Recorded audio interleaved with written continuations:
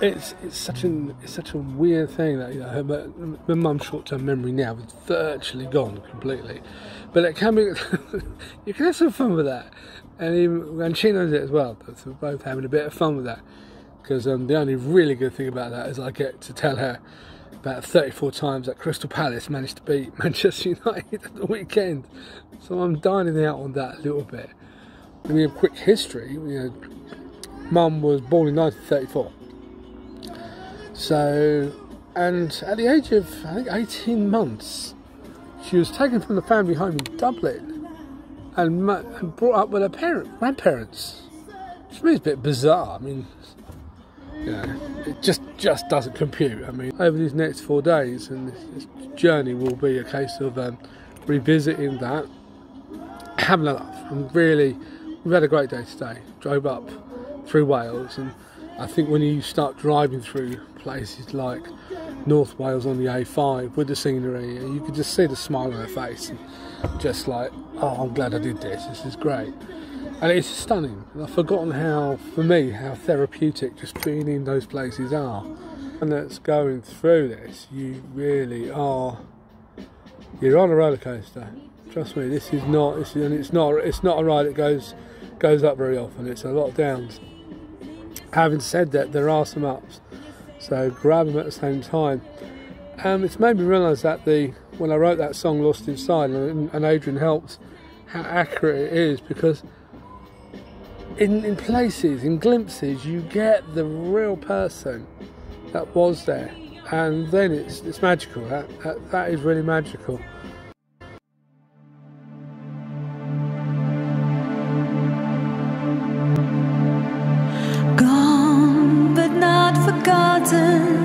As we're taken down this road, our resting place is waiting to relieve this heavy load. How dark must have this been at night? Oh, you wouldn't go down here at night. You wouldn't go down there? I wouldn't come down here at night now. Afraid because you might be months. You might have dumped in the liffey. You could have been. I mean, you'd never get anyone down here at night time. So is any of this familiar at all? There was probably my office around there. In there? Just around there, yeah. Would have been your office? Yeah. Let's have a quick look around the front. Is it weird being back? Yeah, it is. Yeah, that's what used to be a little small window. A real skinny window. See that it's a half side of the door over there. A little window like that it used to be. Yeah. I think it was on this side. And that side were all the rag and bone people. Used to bring all their rubbish to the... used to get paid for rags. But you believe they haven't changed that much? 70 years ago, so... Yeah, but look at the change. Yeah. This whole area now is like... really very trendy area now.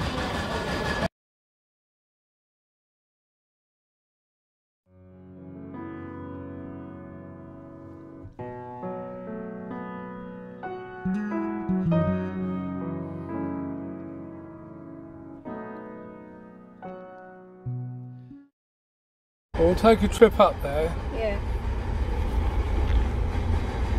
So how long did you work here for? I was 16, 14, and then I went to tech for 2 years. That made me 16, and I got my first job. And then how long was you in that job? It was 18 months in it, or a year in it. And then you went from there to where we're going now? To Parnell Street, yeah. So that's just round the corner here now. Oh, that was a lovely job. What job was that doing? I was running it. I was a secretary. Running what? He was, what would you call it? He was a rep, the man who I worked for. And he used to go all over the southern Ireland selling hankies and something else, just handkerchiefs. Oh, and what do you call it? Oh, women use them, toiletries. Tampaks and them. Yeah. Yeah. And I used to be embarrassed loading up all the Tampax That's the sign of the times, isn't it? Yeah, honest to God. Being embarrassed. I was, because of what you were bringing out. Yeah, I mean, that's just... But that's right, that's the truth. It's like watching Carrie all over again. It is, you wouldn't believe it. And he used to take off on a Monday morning, and I wouldn't see him now till the Friday. And I was only, 16.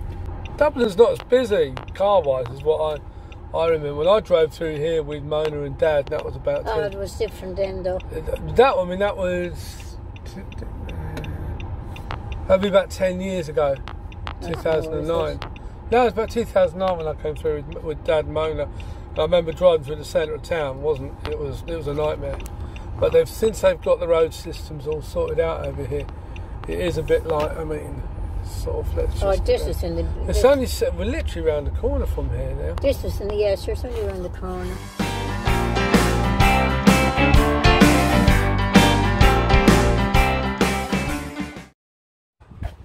What year did you move here?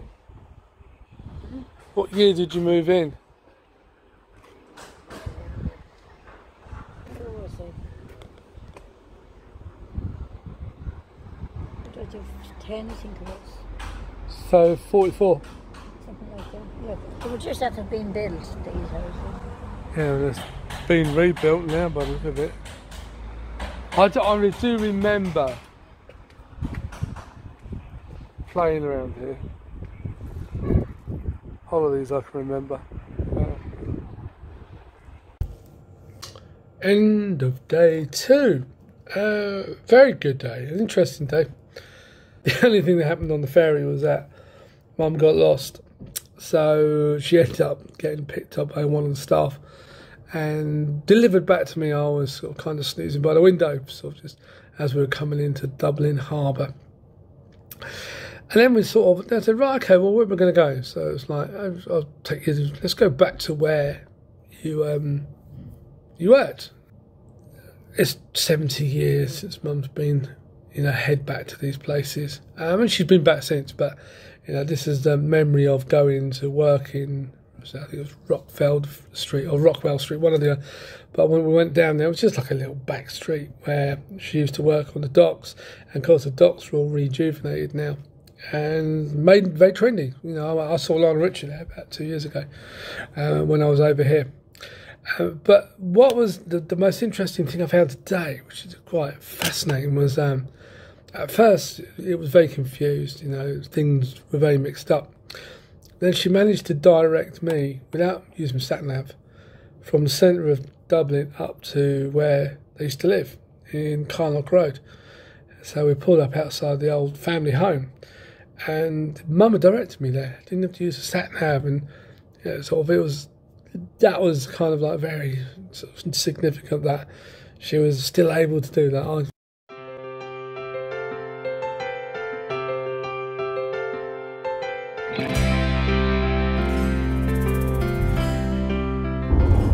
So your mum's sister? Yeah. Who did she marry? My mum's sister was called Elizabeth, Liz, she used to call her. And Betty's her daughter. Yeah. And Mary. And Mary. So you've got Betty and Mary. Betty's the only one I want to see. Yeah. And but they're both your first cousins. So they are your first cousins. They're the only ones we have, I think. Yeah. On my mum's side anyway. Yeah. Your mum didn't have any other siblings? No. Huh? I remember me going up and saying, this old one will see us coming and she won't open the door. I remember saying it to us when we were young. Was that about her sister? Yeah. Oh, that's nice. Yeah. Usual she was right though, she was right. Yeah, but usual kind of happy Irish family then. But they were never close though. They never saw each other, you see. They were separated when they were 6 weeks old. Oh, please tell me the story of that. And they were never Why were they separated at 6 weeks? Because that's the way it was. There's no one to take care of them. So your mum and her sister were separated at 6 weeks old? 6 weeks old, yeah. So when they were split between the family. Right, that's really, yeah. So, yes. So where did your mum go to stay then? I don't know where she went. I couldn't tell you. Well, do you know... I'm just interested that what happened to your mum was almost a complete replica of what happened to you. But the point I'm making is, then when it comes to you, they did exactly the same. Yeah. They sent you down to the arse end of... Well, at that time, they thought it was better for me to live in the country because Dublin was bombed. And the accommodation up there was shocking. I get the rationale, Mum, and I know they probably did it from their own... And then I used to come up and down every Thursday. Yeah, they did that kind of... But so as to see me. Yeah, but that must have been so unsettling for a young kid. But I used to love this journey up and down on the train. I used to love it every week. Yeah, but you've still got... You're not building anything with your siblings, are you? With your sisters and brothers? I never meant it. That's the way it was supposed to be over there. That was normal over there. See them I'm loving the grasp of normality. As to see that they made the effort that I saw me mum and dad every day, every week. I have to share this because we've just had my first experience of how the Irish are Irish. Mum's trying to find a cousin who lives in Kildare. The address, we haven't got an address. Mum said, "Oh, it's South Farm, say." No, it's not even that, South Road. So you get here, no South Road. No, there is a South Road, but nothing on there. So driving up and down, Mum can't remember any of it. So then we come into town, so it's the road, and I spoke to Mum's cousin. Says, it's the road going out of Kildare over the railway bridge and the first cottage on the left.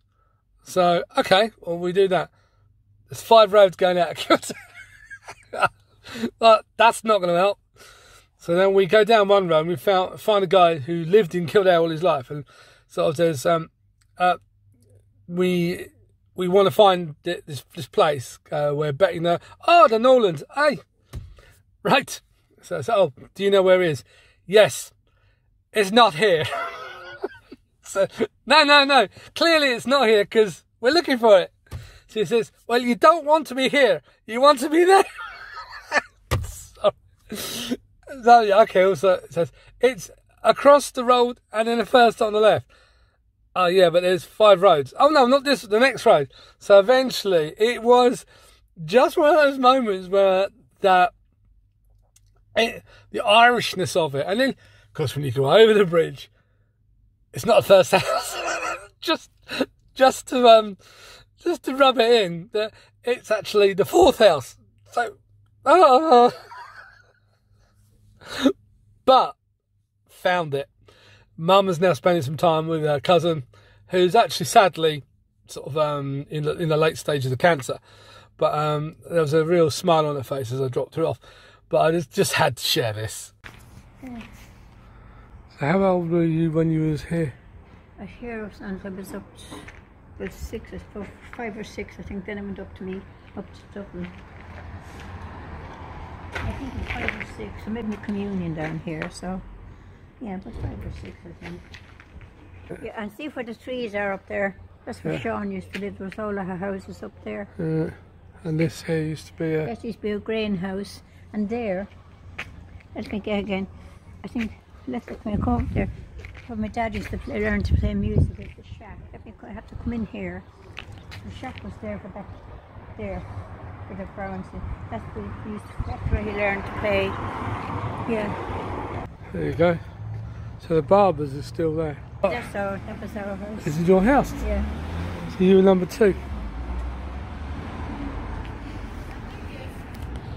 Comment on the Guinness because I'm commenting on the Guinness because the difference between the Guinness here and the Guinness home. Is it? It's the main difference is the creaminess. It's really very creamy. So it's the actual creaminess of it. Look, you could almost run your car on it. And the other thing then is the temperature, because we tend to overcool Guinness in the cooling pipes at home, whereas it's never overcooled. It's just like a perfect temperature, and it is slightly sweeter. Probably different from the water, even. Slightly sweeter. Yeah. A lot easier to drink.